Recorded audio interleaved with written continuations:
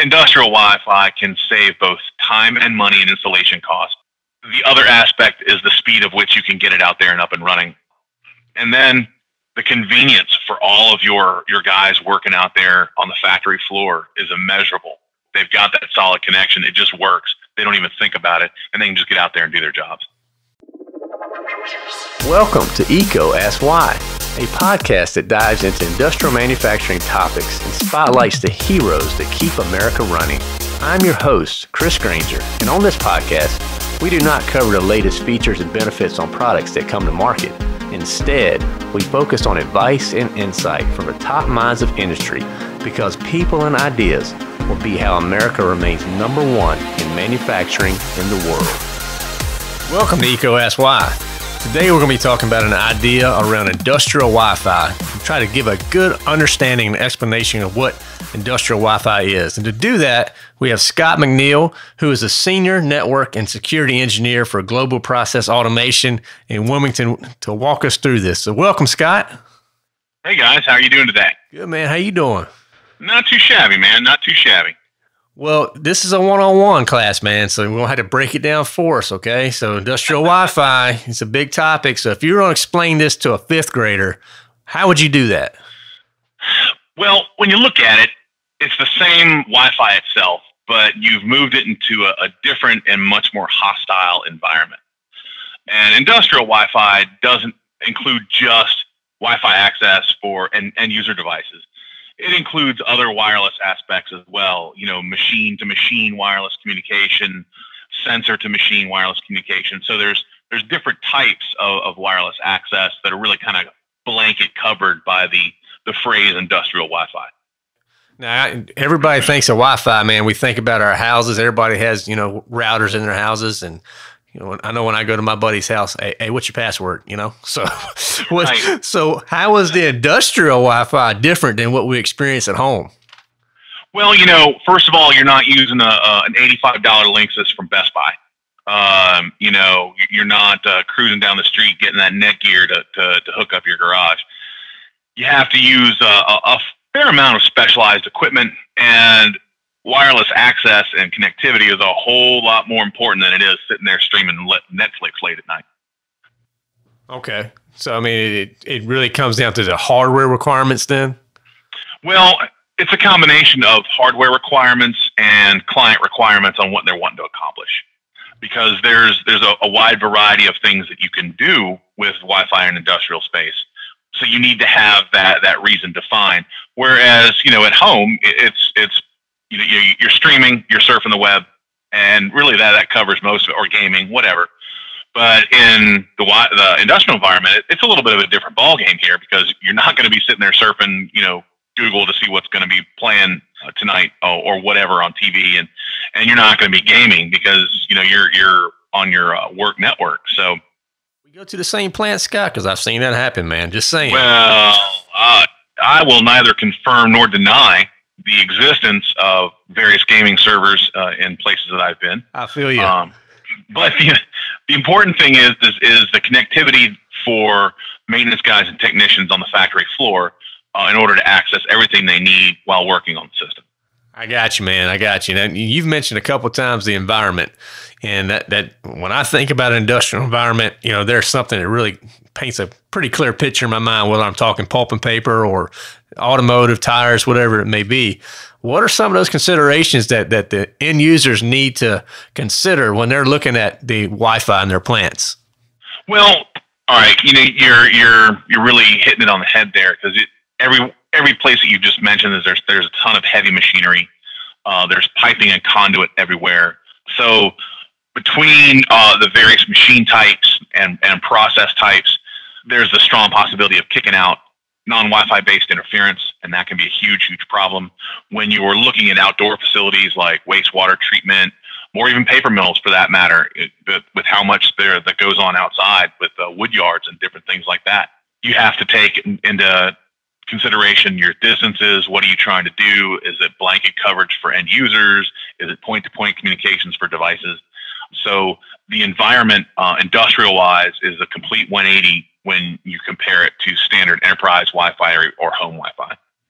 Gotcha, man. Gotcha. Do you have any examples of some craziness that you've seen from an environment standpoint where, end users were able to overcome some hurdles that we typically would not see in our homes? Well, it's interesting. One particular facility, I got called out to do a validation survey because they've just been having terrible issues with their Wi-Fi on the manufacturing floor. Come to find out that they had one of their machines for their process was this infrared curing machine, and after some spectrum analysis that was done, it was shown that essentially this machine was kicking out enough interference that it was destroying the entire 2.4 spectrum from channel 1 to channel 11. And so it was just eating up all of the airtime. So all of the communications that they have been trying to implement in the facility were all on 2.4. So connectivity was terrible. They were lucky if they got it to work at all, but they noticed when they were shut down, well, hey, look at that. Everything's all working all of a sudden, but we're not getting any data because everything's shut down. So what we did is we started shifting because they were broadcasting in dual band. So they were broadcasting 2.4 as well as 5 gig. We initiated a transition for their end user devices over to 5 gigahertz. And because they're completely different frequencies that don't come anywhere near stepping on each other, they were able to start moving forward on all the initiatives that they wanted to start using several years ago. So really, that getting to know that airspace is a huge piece of the puzzle. Absolutely, man. That was a great example. And what about the equipment that is typically used in these settings? Can you walk us through some of that? Well, as you well know, every manufacturing or industrial facility that you go to is completely different. Even one paper mill is different from another paper mill. So you have to take a look at those specific environments, and that's going to dictate what type of equipment you're going to end up using. In a lot of manufacturing facilities, they're essentially just gigantic warehouses with a bunch of heavy machinery in. In some of these places where the heat is managed fairly well, you can use standard APs. In other places where they're high heat, high dust environments, then you need to start looking at IP66, IP67 rated equipment, which a lot of manufacturers have outdoor radios which will meet those requirements. Sometimes, though, you have to go with a full-on industrial encased access point, something like what Siemens or Fluid Mesh would produce. And, for the really harsh environments, just for the physical equipment to be able to withstand and do its job. So is that like the Tim the Toolman Taylor type equipment for those jobs? Yeah, of course. Bigger, better, more power. Let's just see how much we can push out there. That's right. That's right. Probably a bad joke, but I try for our listeners. So you know what? It's all good. So what about rules of engagement, man? Any tips you'd give out there for working with industrial Wi-Fi? Well, once wireless becomes ingrained in the process or in the manufacturing order of operations, it no longer follows the standard IT rules. Now they are officially OT equipment, and they have to follow the rules of engagement that OT follows, meaning that you can't just on the fly decide you want to go update the firmware on your APs and reboot them multiple times just because. This is not a college. If you're not inconveniencing a few students who are trying to study, you're disrupting a process. You're disrupting your technician's ability to get their job done. So as with anything else in the OT environment, you have to wait for outages. You have to plan all of these things for future operations. As with HMI configurations and updates and server updates for your DCS, you just can't do them on the fly. Does that make sense? Absolutely. Absolutely. I mean, look, disrupting the process. You're right. If Johnny can't, get on his email at the university, that's a little different than a batch going down, right? Oh, that's a huge difference. And every single place you go to, they have no problem telling you what their downtime cache metrics are. We lose X amount of dollars for every hour we're not running. Well, that they love letting you know in no uncertain terms. That's right. The pressure's up, but when you design it right, it's going to work right, man. So, we hear a lot of buzzwords out there. I'm sure you're hearing them. Smart manufacturing, Industry 4.0, the IIoT, things like that. How is industrial Wi-Fi changing with the advancement of some of these things? Well, it's interesting because Industry 4.0, that's in reference to the fourth industrial revolution that we're currently going through. And a big portion of that is mobility and wireless integration into the manufacturing systems. Wireless has become so much more important. The technicians not only want it, but they need it on that factory floor to help accomplish their jobs in a more efficient manner. Because who wants to go out and work on something, then realize you got to go look something up, go halfway across the plant, spend an hour looking things up, print it out, and then carry it back with you? You've wasted half your day in just walking around the plant. And then you have other wireless technologies that are becoming ingrained in the manufacturing process, especially when it comes to sensors. And it's interesting to watch, especially because there's so many places that are very tepid about integrating wireless, because wireless still has this stigma of being unreliable in the manufacturing environment. So anything that is important to the core process or integral to the core process, they tend to avoid. But sensors, man, they will put up wireless sensors any and everywhere. But the great thing about that is there's different protocols that are used for all these sensors, and you can use Zigbee or Z-Wave, and some of these actually use different frequencies other than 2.4, and they create these full redundant mesh connections, which is really nice. So one goes down, another one picks up the signal, and everything keeps going through, and the operators don't lose their data. So really, manufacturing is really starting to move forward with a lot of this. And it's interesting too, overseas, you're seeing the push a little stronger than you are here.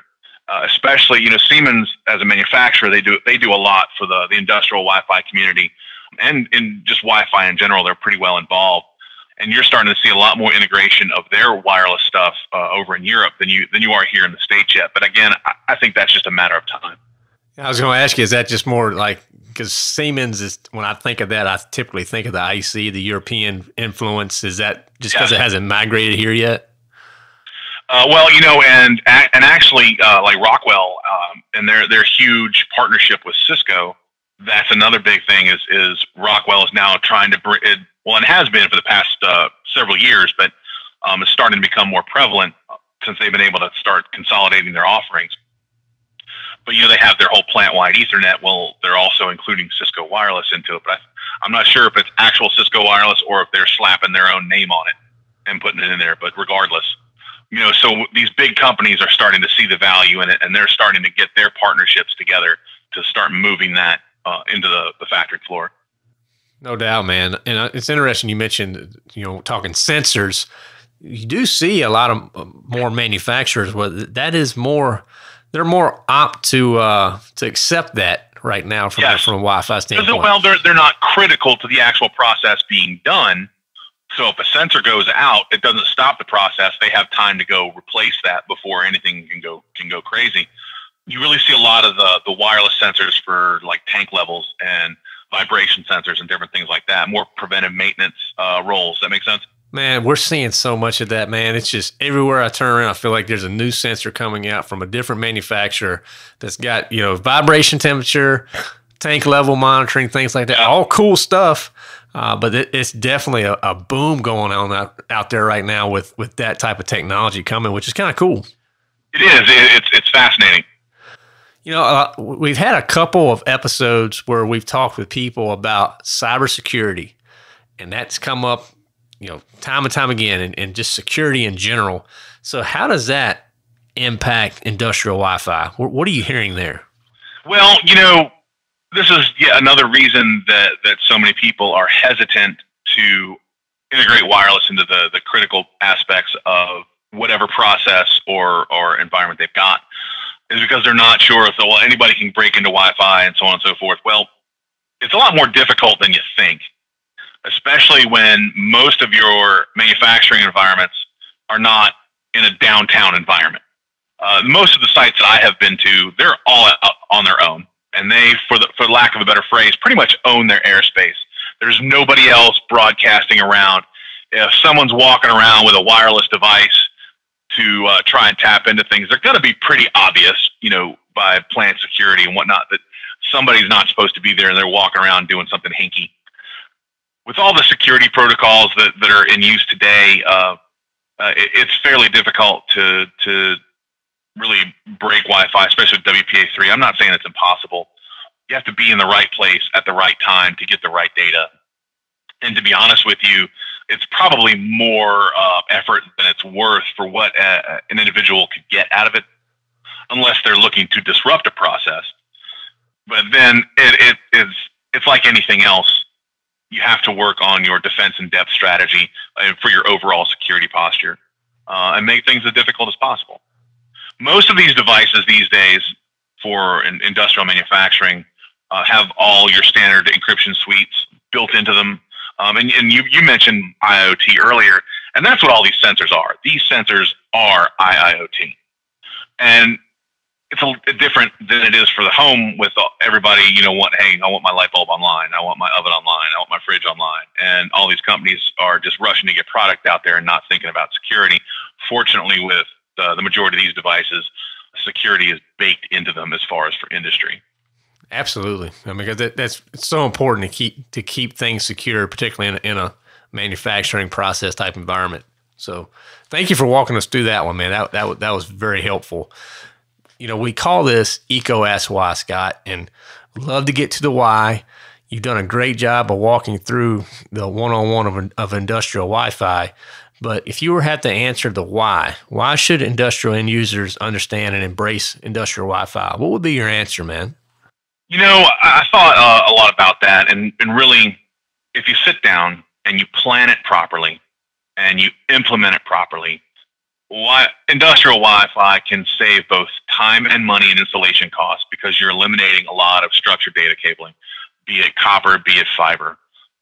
The other aspect is the speed of which you can get it out there and up and running. So instead of having to go through a month-long outage and dealing with cabling, you're not really having to deal with an outage at all because wireless equipment can be installed while you're up and running. And then you may have a day for a cutover. So your implementation process overall is a lot faster as well. And then the convenience for all of your guys working out there on the factory floor is immeasurable. You have a strong Wi-Fi connection for all these guys, and that goes a long way for their morale in general, knowing that no matter where they go, they've got that solid connection. It just works. They don't even think about it, and they can just get out there and do their jobs. I love it, man. You've done a great job of really walking us through this, Scott. Thank you so much. This is a good topic, a relevant topic. It's one that's being embraced more and more by the plants that we serve. So I really appreciate everything that you brought today for Industrial Wi-Fi 101, man. Hey, no problem, man. I really enjoyed it, and hopefully I can come back. No doubt, buddy. We look forward to working with you again, man. Thank you for listening to Eco Ask Why. This show is supported ad-free by Electrical Equipment Company. Eco is redefining the expectations of an electrical distributor by placing people and ideas before products. Please subscribe and share with your colleagues and friends. Also, leave comments, feedback, and any new topics that you would like to hear. To learn more or to share your insights, visit ecosky.com. That's EECOASKSWHY.com.